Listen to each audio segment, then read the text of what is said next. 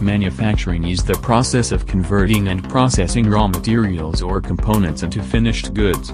It is a value-adding process which typically involves the use of tools and equipment. Manufacturing is a diverse sector which spans across many industries such as automotive, electronics, chemicals, and food and beverages.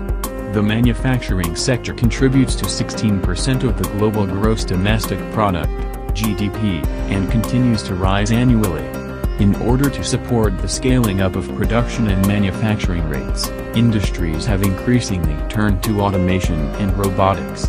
Automation has been used to replace manual activities, and has the advantage of reduced production time, increased accuracy and lower errors.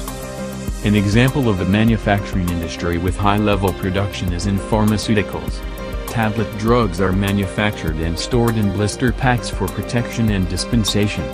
This industry is projected to continue growing, reaching a market size of up to $18.25 billion by the year 2022. However, with fast packaging speeds being employed in the manufacturing process of these blister packs, they become susceptible to various defects, such as empty pockets, broken tablets, and inclusions.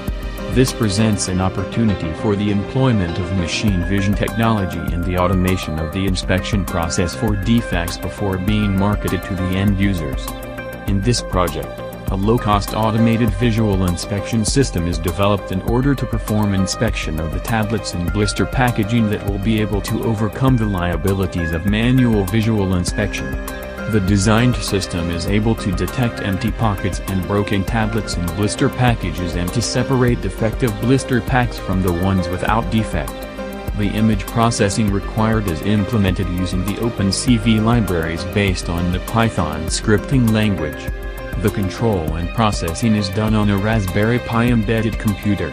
The hue circle transform algorithm is used together with morphological transformation in the image analysis of the image acquired, and an inspection accuracy of 97% is achieved. When starting up the system, the sorting arm performs a homing function. Then, the blister pack for inspection is loaded into the inspection area. The sensor detects the presence of the blister pack, and an image of the blister pack is captured. The algorithms determine the presence of defects, and sorts the blister packs into a pass or fail category accordingly.